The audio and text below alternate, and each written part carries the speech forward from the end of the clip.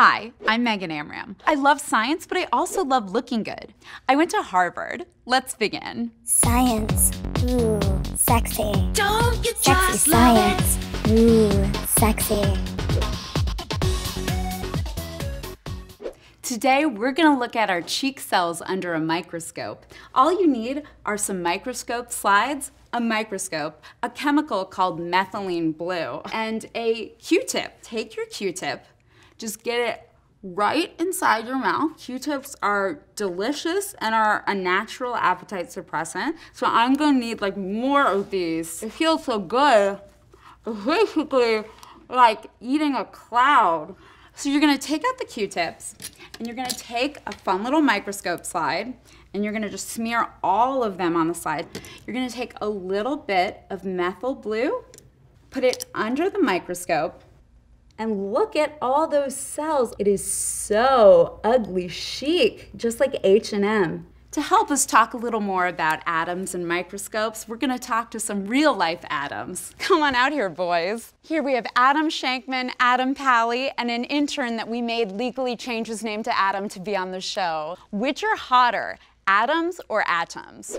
Well, I think atoms are hotter because atoms, like me, are real warm-blooded American people. How about you, Adam Pally? I think that atoms are hotter because they actually make up anything that would be considered hot in the first place. And how about you, intern Adam? Well, All right, thank you very much. Now, to solve this debate once and for all, I'm gonna hold up pictures of famous atoms or atoms, and you're gonna say hot or not.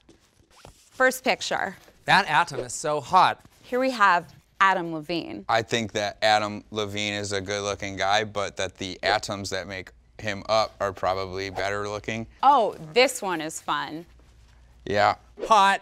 You look like a potato who got like his senior photo taken. I've always thought that real atoms have curves. Megan, the intern is like breathing really heavy. What are you doing? Personally, Please stop talking. you know I went to Harvard, right? I went to Harvard. We all went to Harvard. Hi. Are you someone's crazy ex here to kill me? No, I'm Nicole Yunger Halpern. Oh, yes. Training as a Yes, physicist at Caltech. Nicole, yes, you're Nicole. I invited you on here. Do you want me to like sign that for you? No, I think I'm okay. Thanks, Adam. Okay. Sexy science. Thank you so much for being here, Nicole. Thank you for having me. You're a PhD student at Caltech who works on quantum information theory. What is the information? And do you ever say too much information? Never. That's why you have this show, right? Because Yeah. you love learning. It's just enough information. J-E-I. What is quantum information theory? Quantum systems tend to be very small systems, Yes. like atoms and electrons. They behave in ways that are very different from the ways that you and I and things like tables and chairs that are larger behave. Yeah, just the way that, like, I don't understand men. Well, at least we have some chance of understanding quantum mechanics.